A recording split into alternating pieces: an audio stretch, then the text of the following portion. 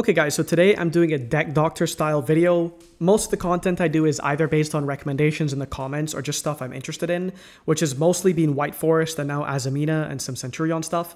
But I will be covering Rage of the Abyss meta and also crossover breakers. I know there are people that are interested in Ryzeal and Malice, and I'm interested in both of those. So if you're interested in any of this stuff, feel free to subscribe. And if you don't want to, then don't subscribe. So I have 11 submissions here. I probably will spend a little bit more time on the first one just because I wanted to show that everyone should be using a probability calculator when you build your deck. And if you're not in the habit of this, and I think most people aren't, I hope that I can show you some of the value of using it. And if you have any suggestions or ideas or disagreements, then let me know in the comments if you think I got anything wrong. Okay, so first things that we noticed. This is a White Forest Azamina deck that is playing a single engraver in the main for the 4-card extra deck package. So the Closed Heaven line going into Wave King Caesar. First of all, I think that this is best in a scenario where you don't have space for more Fiendsmith cards because those cards are just broken.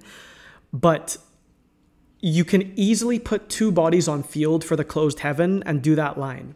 Now, if you watch my Azamina tips and tricks video, you'll know that the Wanted engine or the Azamina engine, so basically Wanted or Witch or Deception, these naturally put 2 bodies on field with the Witch and the Murcielago, if you're doing the full combo. And so these naturally lend really, really well into the Closed Heaven line because you already have those 2 bodies. If you're not playing that, I feel like Rabbit is the best alternative that I've found, although I think that maining the targets for it is bad because when you go second, these cards are bricks. But in this deck profile, I think that this is a solid option because you're obviously struggling for space if you're at 44, and it makes sense that you would be going for Closed Heaven pretty regularly. Now, in terms of the other supporting engine, we have the Azamina engine. And I am not sure why you wouldn't play the full engine because you have 3 Wanted, 3 Deception, but 1 Witch. So here's an example of where we can use the probability calculator. So you have 44 cards in your main deck, and you have 7 Azamina starters because you have the 3 Seeker, the 3 Deception, the 1 Witch. That's 7 cards, okay? So if you're going first, you have 5 cards in hand, and you will see at least one of these cards, one of these starters, 60% of the time. And if you were going second, then it would be about 67% of the time. Now, if you were playing the full one, so you had 2 more Witch in here, then that 7 would go to a 9, and the chance of seeing at least one of those starters goes up by about 10%. 10%, I think, is a substantial enough amount to where I don't know why you wouldn't play more of it. And usually the reason that you would play less, so obviously Wanted is a better card than Witch, so if you had to choose between Wanted and Witch, you would obviously play the lowest number of Witch and the highest number of Wanted.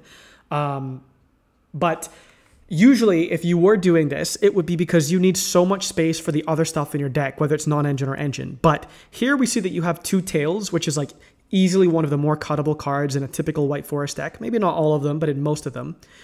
So like, let's say that we were staying at 44. There's no reason, I think, that you should have 2 Tails and 1 Witch. It should then be like 1 Tail and 2 Witch. Or you could even argue for cutting all Tails because you still have a target off of the Sylvie and 3 Witch. Or what happens with a lot of White Forest deck profiles is they will cut down on the less necessary cards, like put a Sylvie to 1 and Rusia to 1 and max out on the other stuff. If you were only playing 1 Sylvie, the chance of you drawing it is low enough that you normally would be getting the search off of the search for the woes or the tails off of a Sylvie that you searched in your combo or off of an Arciela. And so I feel like there is an argument for playing 1 tails and 1 woes or 0 tails and 1 woes. But I do think that if we go into a bestial format, it would be quite risky to only play 1 of each of the tuners. So another thing is that the toy cards are, well, they're obviously good with the White Forest stuff, but they're even better with the Wanted engine because the chance of you drawing like toy cards and nothing to set them off is way lower when you were playing both White Forest and the Wanted stuff. You know, like if you open Witch and Box, for example, you box set the tank and the soldier, the Witch sends the soldier, which triggers the soldier comes back, and because you have the tank, you can search for level 4 light, and then even if you're on only a single Sylvie, you've bridged into your entire White Forest engine. So I think that, like, even though there are decks that would just throw in a Fiendsmith package just because the cards are broken, and that'll honestly probably be an improvement to most decks, if you have bridges between your engines, you should be playing those bridges. Like, one of the reasons that the Snake Eyes archetype is probably the best with the Azamina stuff is because their entire wanted engine can choose between the Deception Search, like basically the Azamina branch, or the original Sinful Spoils. And then there's also... this card is way worse, obviously, but it's like another option. So the more options you have without hamstringing your own deck, I feel like the better it is. So yeah, I see no reason to not play the full wanted package here. Okay, let me not spend too long on this. The other thing is that you're mixing breakers with hand traps, but I think this is not as problematic as people who do like Ash Veiler Droplet. If you have Droplet with low impact hand traps that you have to discard to use, then you start your turn having used the Ash and the Veiler, for example, and less cards in hand to send off of Droplet. And also, you're on a deck that has to have multiple cards in hand just to play uninterrupted. And then you're not supposed to make up these idealistic scenarios in your head where you're like, oh, but what if I drew like the Soldier and I set it and then I Droplet, or I activate Box so my opponent allows me to resolve it and then I Droplet. Like, forget about that. You just look at what is going to be in your hand, like in a typical hand, and you deck build around that. So, but I think that this deck, like in terms of the game plan, looks pretty good. But I think the ratios are probably not efficient, mostly because of the lack of Witch and maybe too many tails here. Okay, so let's go on to the next one. So he says ignore the side. So here we have a slightly larger Fiendsmith engine with 1 Tract and a Lurie and 2 Engraver. Oh, there's also the Lacrima here. And wait, this layout is confusing me a little bit. But so there's 2 soldiers and 3 boxes. There are 2 tails. So okay, first of all, I think that if you're at 45 cards, this is not acceptable. Generally speaking, the math doesn't change very much if you are on... Actually, let me just show you this. So this is laid out a little bit more cleanly. So let me use this as an example, okay? In terms of your primary engine, so let's say this is White Forest Toy. You have 3, 4, 5, 6, 7, 8, 9, 10, 11, 12, 13, 14, 15, 16, 17 cards. That's just for the sake of example. Let's only talk about these 17 cards right now. If your deck size is 44... So let's just say your main engine has 17 cards in it, okay? You can be assured that in almost every single game, you're going to see one of those cards. But this is a 2-card combo deck. And so the bare minimum is that you need to see at least 2 of these cards. Now, yes, you can say, well, if you drew Imperm, you could send the Imperm off of the LZ or whatever. And that's like really not optimal at all. The cards that you want to draw together, not the bare minimum just to be able to play, is what you want to build your deck around. So if only 65% of the time you're going to see a combination of your primary engine, then that's a little bit worrisome. Now, in this particular deck, you also have an entire other sub-engine, which is all of these cards. It doesn't like plug in as cleanly because obviously the White Forest and the toy cards interact a little bit differently to these cards. But let's add these in. So if you go from 17 to 20, 23, 24, if we were going up to like 24 cards, it's almost every single game that you're going to see at least 2 of these cards. So now you're feeling a little bit better. And if you were going second, it's close to 93%. And then there will also be a majority of games where you're going to see 3 of those cards, and in which case the other cards will probably be your non-engine cards.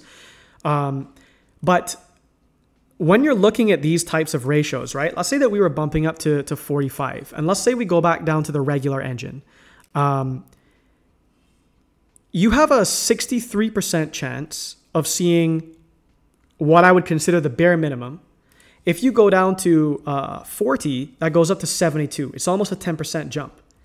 So I think that if you're playing multi-card combo decks, you realistically should be playing 40 cards.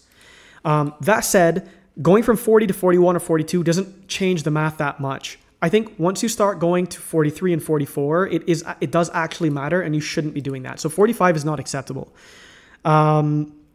These are like also like examples of why 1 Engraver in the main and no other Fiendsmith cards in the main can work if you can provide those 2 bodies for Closed Heaven. Because then you could just say, okay, you're at 45 right now. If you take out 1 Engraver, you're at 44. You still have 1. You take out Lacrima, you're at 43.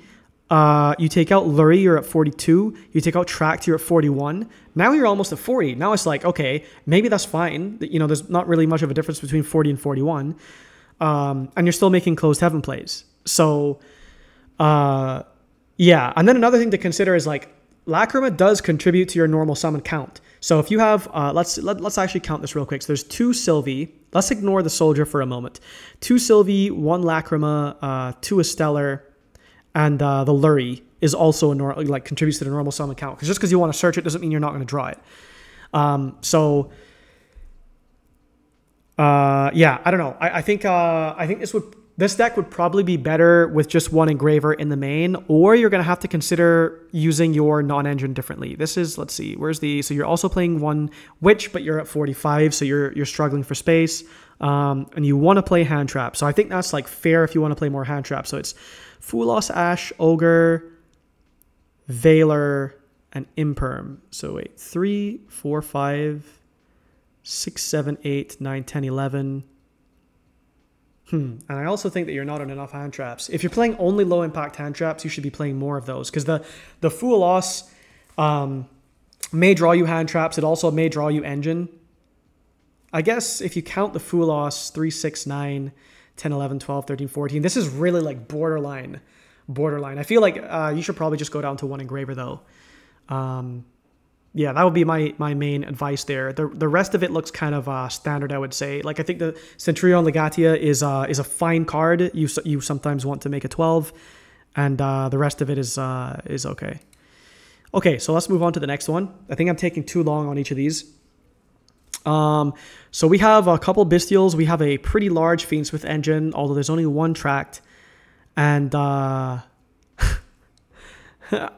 do people lay out their engines in like separate places? Like there's an Ash in the middle of the Rusi and the Esteller. That's so bizarre.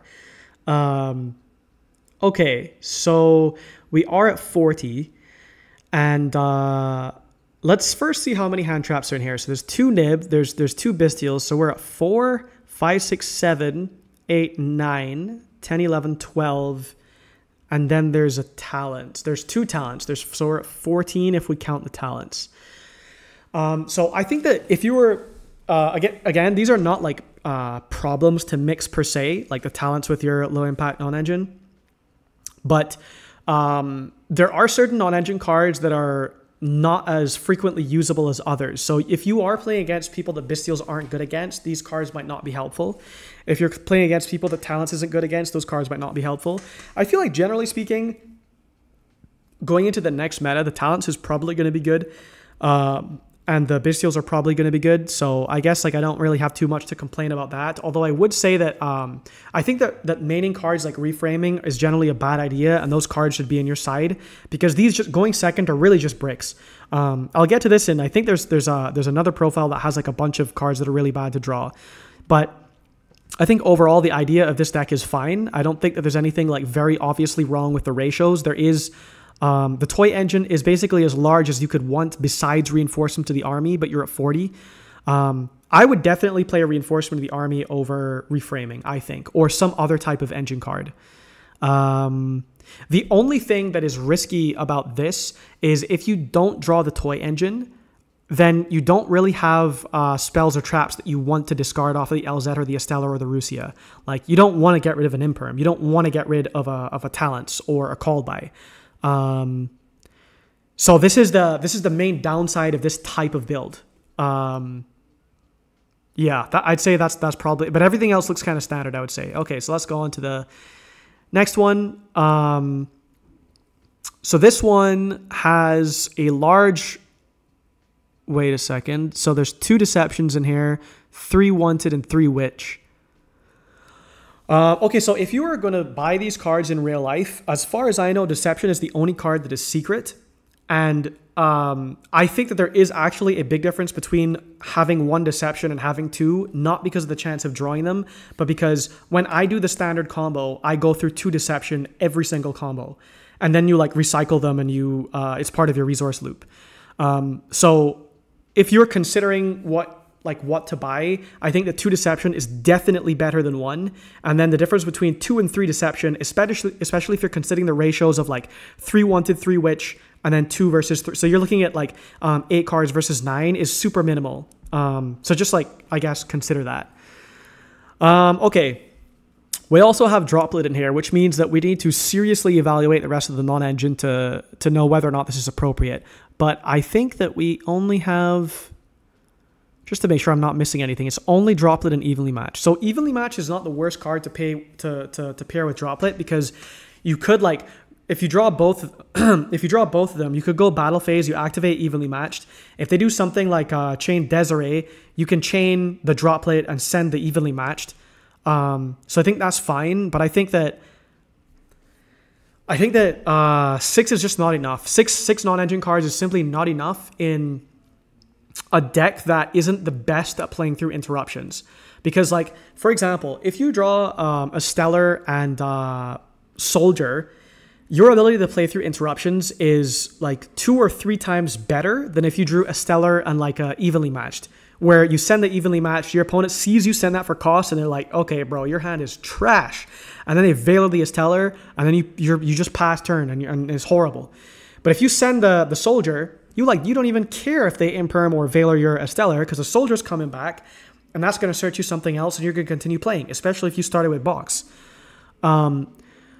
So I feel like there's too much variance in this deck's ability to play through interruptions to where you actually do need to play more non-engine than this. If you are only on breakers, you do not need to play that many, but I think like 10 to 12 is the sweet spot. Now the Rice map, okay, so this card, people were testing this before. Here's the problem with this card. At the start of your main phase, so this has to be the first action you take in your main phase. You cannot do this at any other point in your main phase. You add 1 monster with 0 attack from your deck to your hand, but have your life points. After adding it to your hand, until the end of the next turn after this card was activated, you cannot activate the added monster's effects or the effects of cards with its name until you normal summon that monster or card with its name. So what's weird about this, right, is it's not even like if you add the monster and then you don't summon it, you can still like woes and bring it out on their turn, and then, you know, like if it was an LZ or an Stellar, you might be able to trigger it in the grave or whatever. You just can't use its effects, period, until the end of the next turn. And the other thing is that LZ is not a normal summon card. Like you never want to normal summon this unless you're in some like extremely strange scenario. So the only target is the Stellar. And I don't think that you should be playing 3 map when there's only 1 target in the entire deck that is also a 3 of, that is also searchable. So if you did want to play the map because you felt like a Stellar was a really important card, I think that it would be a better ratio if you played like 1 map and 3 a Stellar. Actually, let me just bring up the probability calculator again. So let's say you're on a 40 card deck and you're looking at a Stellar here and you have 3 a Stellar. Oops. So the chance of you drawing at least 1 is 1/3 of the time. Now, if you also add in the map, so let's say we're going up to 6 a Stellar, because that's basically what it is, you go up to 57% of the time. So obviously it's nicer to draw your starter more of the time. If you were at 4, okay, so let's say like a Stellar and just 1 single map, the chance of you drawing combinations of those cards would be very low. More specifically, the chance of you drawing a Stellar, if you're playing 3, and map, if you're playing 1, is less than 4% of the time. If you are on 3 map, it goes up to close to 9% of the time. So for reference, this 9% of the time is almost the level of drawing Driver if you played Yu-Gi-Oh! When Gamma was at 3 and you would draw Driver, which was the target for Gamma. So if you have played Gamma Driver, you know that that's actually pretty annoying. So I feel like dropping from the 9% to the less than 4% when you only have 1 good target for it anyhow is worth it. Like you don't really need this. And the other 2 maps should be other breakers like Dark Ruler or Raigeki or Thrust or whatever, or you just take out all 3 of them. Also, it's worth thinking that you have 3 Sylvie in your build. So the number of normal summons in your deck is, it's 6 if you're just counting the Sylvies and the Stellars. And Jesse Cotton popularized this number of 5 normal summons where as you increase above 5, the chance of you drawing more than one normal summon increases more than the chance of you drawing just one normal summon. Now, I don't think that that math is actually like a very good number to focus on, because there are some decks that will just lose if they don't have their normal summon. Like if you used to play Invoked back in the day, if you don't see Alistair, your hand is trash, bro. It doesn't matter what's in your hand is trash. So you needed to see that card. So there are some decks where you actually just need to see a card. But if you go from, 6 normal summons to map would be 9, it's actually going to be pretty frequent that you're going to draw multiple normals if you include the map, so it's almost a fifth of the time. So yeah, and then the last thing that I would say about this profile, wait, I didn't even look at what is this card? Actually, I don't know what this card is. Someone tell me. Yeah, anyhow, the other thing I was going to say is that you're maining, reframing, and Azurune. I think that maining one of them is already not good, because the actual best decks don't have to do that. But like, okay, like if you're going to, especially if you don't have the Fiendsmith stuff, so it's not like you're using the Azamina line to make a closed heaven. Like I understand that you probably need to main the rabbit because it's so much more value than other stuff. And you want to play the Silhouette Trick or the Azurune. But both this and the reframing, I feel like is major overkill. If you really want to play this card, I feel like just put it in the side deck, to be honest. Yeah, we see also Go to the Deep Beyond. I think this is better if you're playing Fualos, because it can clear your board in scenarios where you've already, put out a couple interruptions and then you're using Go to the Deep Beyond. So I don't think it's as good in this version. 2 Chaos Angel, I don't dislike it. I think the extra deck is wait, why is there only one target when you have such a big Azamina engine? I just realized. I feel like you have to play Murcielago, actually. I don't know why I didn't know this. You have to play Murcielago. The combo becomes so much better. If you check for interruptions and you see that they're not interrupting you and you can go for the full combo, like that's crazy. It's like, at a bare minimum, it is the Omni Negate and a Rabbit for free without using any of your other cards. So even if you're not playing the Fiends with stuff. So you have to play Murcielago. I like Sol, but you don't have to play Sol. I would say that card can be optional. And I'm going to talk about the power sync in another profile. So, okay, this one is crazy. First of all, Summoner Monk. So Summoner Monk, maybe a lot of you have never even seen this card because this card is from 17 billion years ago. So this is a dark level 4. This is a normal summon. If this card is normal or flip summon, change this card to defense position. So this is a mandatory trigger. Once per turn, you can discard a spell, so that's cost. Special summon a level 4 monster from your deck, but that monster cannot attack this turn. So this can bring out Sylvie, most importantly. I guess it could also bring out Soldier, and it could also bring out Rusia, but this guy's also playing Quem and Cartesia, so there are multiple options for targets for this card. I think that if you have 3 Esteller and... Wait, and 1 Sylvie and 3 Soldier, you have a lot of normal summons already. So I think the Monk is too many normal summons. But that's not the main issue that I have with the deck. The main issue with the deck is that the deck is trying to do too many things. So like there's a difference between... which one, just to make sure I don't lose it. So that was this one. The difference between like this deck, I think the game plan makes sense. It's...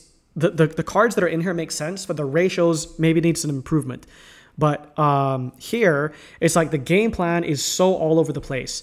So the Shadow's Light.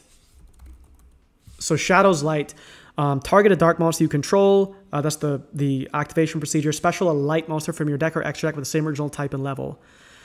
So this is an example of a win more card. And what a win more card means is that it doesn't do something by itself. You have to already be able to play. So you have to have the target for it, and then you can special summon the monster from your deck or extra deck with the same original type and level. The duality is similar. So I'm not saying these cards are bad, okay? Tribute a light or dark monster, so that's the cost. So this means that you have to already be able to play. You have to have the light or dark monster.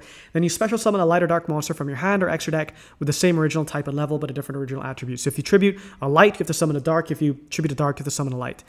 And Like, there have been decks that have used this kind of in like a gimmicky way to bring out Dragoon and stuff like that. And I feel like that's probably a better example of how to use it, because Dragoon in some formats was almost a win condition against certain decks. Like, certain decks either didn't have the out, or they did have it, but they had to hard draw it. And so they would just lose to a Dragoon. But I feel like if you're adding in a bunch of cards where you already need something else to be able to play, and you don't have a win condition, then I don't think it's worth it. But also, you're playing like what's this card called? Beware the White Forest, which is the worst one. And also you're playing Scourge, which is I think fine, but I think this is like a side deck card. And then you're also playing like the Fiendsmith Sanct, which is like also one of the worst of those cards. And then you're playing like, there's so many search targets. There's so many things that like you want to search and not draw, but because there's so many of them, you are in most games, or almost most games, going to draw at least one of these cards that you want to search and not draw. So it's like the reframing, I forget what this one is called. Also, woes you could count to this ratio, the Scourge, the Beware. Yeah, there's too much going on here. I think you need to simplify the game plan. Okay, so just a couple more left. Let's see what time I'm at. Oh my lord. Okay, I'm gonna try to go more quickly. So okay, Centurion.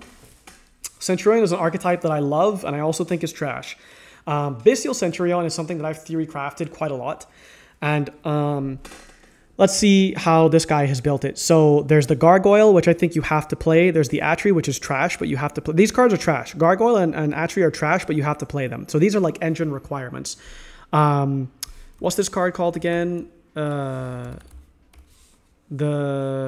Wake Up is trash, but you also have to play it in pure. And Phalanx is not trash, but you don't want it. You don't want to draw it if you're going second. And even if you were going first, you'd rather have searched it than drawn it. So just when you were starting looking at Centurion, you have Gargoyle, Atri is 2 cards. Wake Up and Phalanx is 4 cards.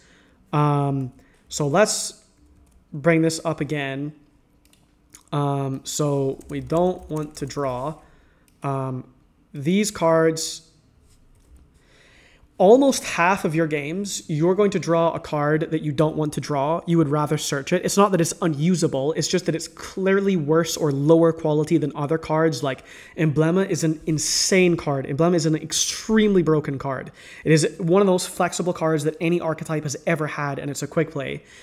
The stand-up is also an insane card, although you do have to send a card to get another card. So like the quality of cards is so all over the place in this archetype, and you just have to accept that there are trash cards in this deck. And so when you're deck building, there's a huge amount of pressure not to add in even more suboptimal cards. So like Bonds, I would say, is probably the least bad of all of the bad cards, but it's still a card that requires some type of setup, because you're placing from your hand or grave. It's not like you're placing from your deck. Now, let's see. Let's look at the non-engine ratios, because this matters a lot. So there's 3, 6, 7, 8, 9, 10, 11, 12, 13, 14, 15, 16, 17. So if you're counting the Bestials, it's 17. 3, 6, 9, 10, 11, 12, or 12 if you're not counting the Bestials. 41 cards. I think these ratios are actually really clean. Although I'm not sure about Bonfire, because Bonfire is Trudea, and you have quite a lot of normal summons now, because you have like 6, 7 here, 8, 9 normal summons here. I feel like that's really pushing it for normal summons. I think if I was playing Bonfire, maybe I would just play a single Bonfire. You'll never draw more than one, and you'll only draw it with the search target Trudea a very small percentage of the time. And that would also put you at a clean 40. The Regained is really good in this deck. I really like that card.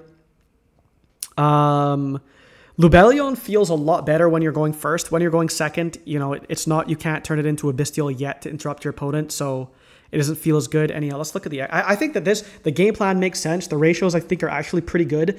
But the deck is mostly held back by its inherent limitations, which is they're just trash cards in here. Also playing Terraforming. Okay, that's interesting. Yeah. If you were on breakers, by the way, because I feel like it's easier to play the Bestial engine with breakers. It's easier to have more space. You could take a different route here, but anyhow, I think this looks fine.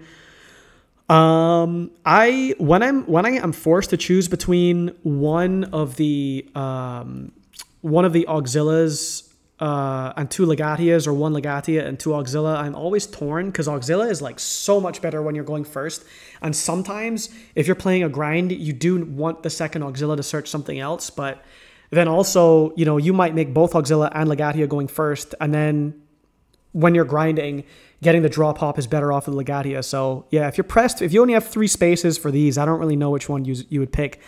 I do like both Double Blazar and also the Red Supernova. I really like this card. Oops. So Cheng Ying. Is there a reliable way that you're triggering the Cheng Ying besides with a Bestial? I guess you could... hold on a second. Let me check the wording here. If a card is banished...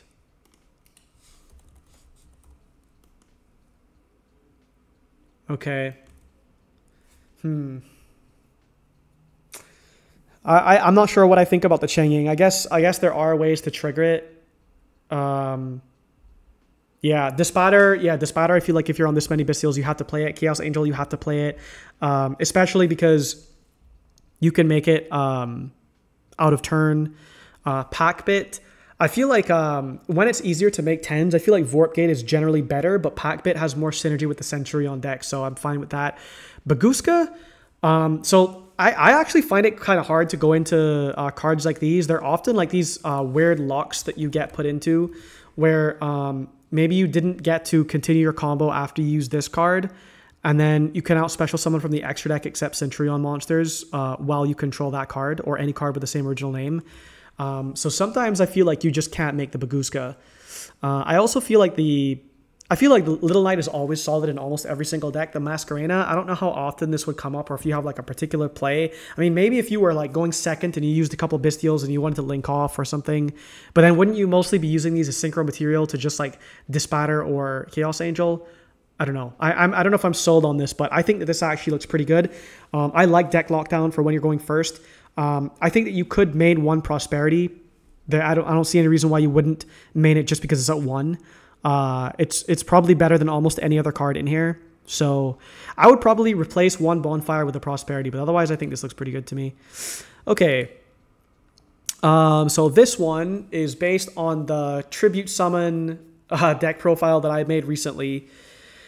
So I discovered, so someone said in one of the comments, or no, in Discord, what was it called? So this card actually searches Sphere Mode. When this card is activated, add a Winged Dragon of Ra or one card that mentions it from your deck to your hand, except the True Sun God, and then forget about the rest of it. So this searches Sphere Mode, but also if you're playing the White Forest stuff, it stays on field. So it's a +1 that remains useful. It's not just dead on your field. Now this is obviously not a White Forest deck. This is like a straight up pure Azamina Fiendsmith deck. I think like the issue about just Fiendsmith and just Azamina is that it feels like those engines do very linear things, and you don't have a lot of flexibility that the other engine would give you. So most of the decks that would be using the Azamina or Azamina and Fiendsmith stuff, like Snake Eyes or like Fire King Azamina or the White Forest stuff, they have more flexibility in what they can do. And so even though these cards are broken, I feel like they might struggle against... I don't know, maybe like in the grind or something. But yeah, the other thing about Sphere Mode, which is like kind of weird, is that if you don't need your normal summon and you can reliably tribute 3 monsters, this is one of the most broken cards in the game. Lava Golem is obviously more reliable, and it's a 1 for 2, so you know it's like a good trade. But if you were sure that the Sphere Mode would go off every single time, then like you'd basically just have to main this card, or you just have to play this card as well. So yeah, I mean, this is cheesy, so I don't know. I would not take this to like a major event because I feel like it's too cheesy, but yeah. Okay, this is going to be a long video, but I'm going to try to finish real quick. So, okay.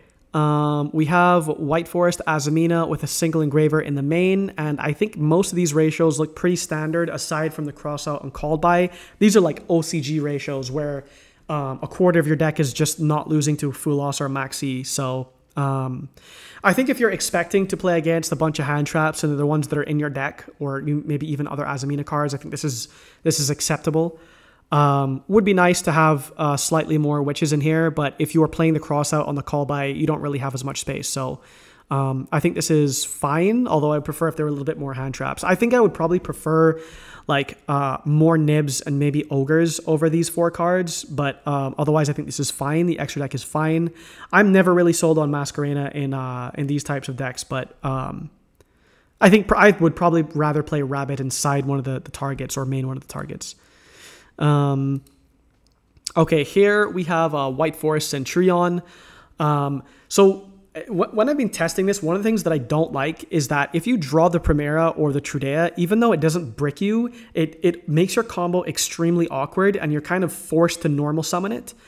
And you don't want to. You want to normal summon your White Forest cards. So the best way that I've found to minimize this is to reduce the number of normal summons of the White Forest cards and really rely on like Elzette and Rusia, so that the chance of you drawing double normals with these 2 different engines really comes up.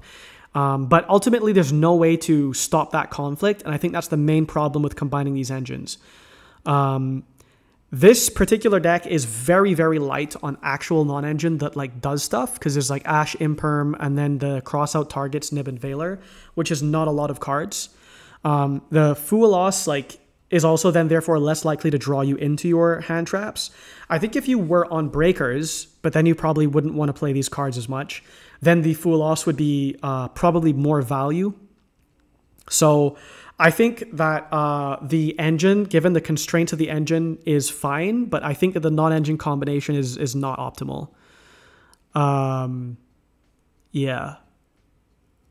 So wait, I just lost track of where I was. So I was on this one. Okay, so now I'm here. So he says this is a budget version. He's maining Scourge and he's maining Droplets. So let's see. Droplets does work with the Imperm and the Nib, but not the Ash and the Veiler. It can work with talents in awkward scenarios. I think this is borderline not acceptable to play Droplet, but it's also, I think it's okay, but it's not like optimized for if you draw a Droplet. Otherwise, I think this is like a pretty standard looking list, but I would definitely not play both Reframing and Aziroon. I think if you're maining one of the Rabbit targets, that should be the only card that is a brick going second that you accept in your deck. Skill Drain is a little bit different because the card is so broken that it can still be useful even going second. So I think overall this looks fine aside from mainly that. And I personally do not like the droplets here, but you know.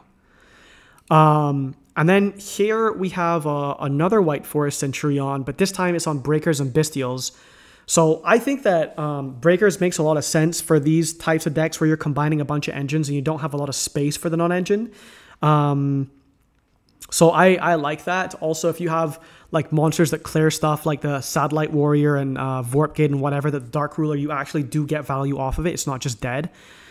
Now, Power Sink Stone, someone else or 1 or 2 other people were playing. This is kind of interesting, especially with the Centurion cards. So each time a monster effect is activated, this is a continuous trap. Place a Spellstone counter on this card, maximum 2. While this card has 2 Spellstone counters, neither player can activate the effects of face-up monsters on the field. Also, the effects of face-up monsters on the field are negated. So this is actually not the same as Skill Drain.